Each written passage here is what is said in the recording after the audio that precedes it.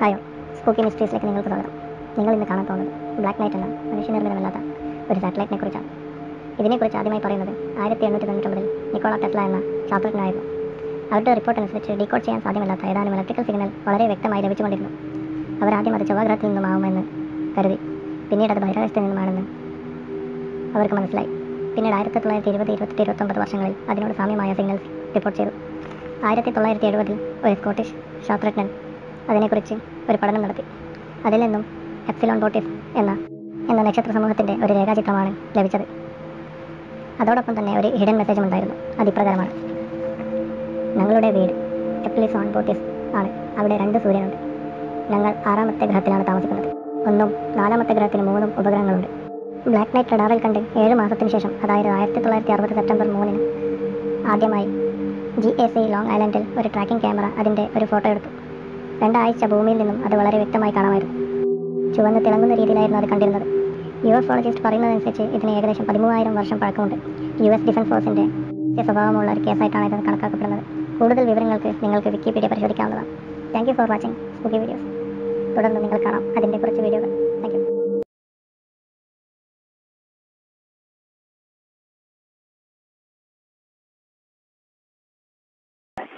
Enric, you know what to do? Ну, с разрешения. Yes.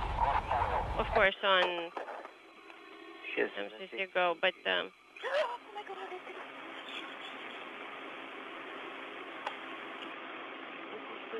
Ну, чуть что их мы знаем, что делать, да? Да.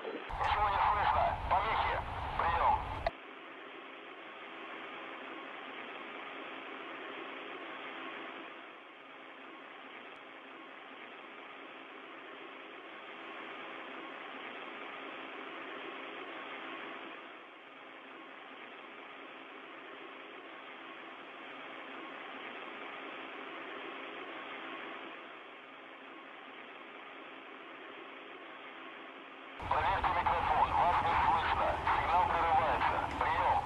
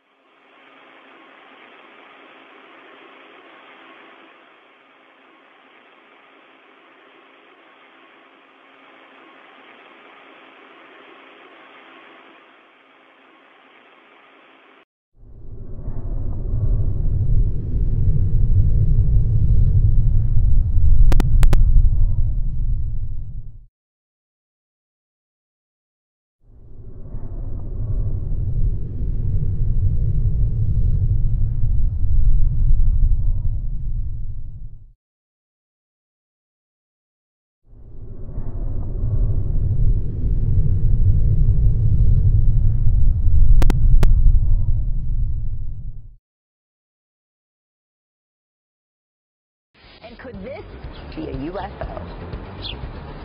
It looks like it's moving with the clouds. Oh, did you see this? What the That's crazy.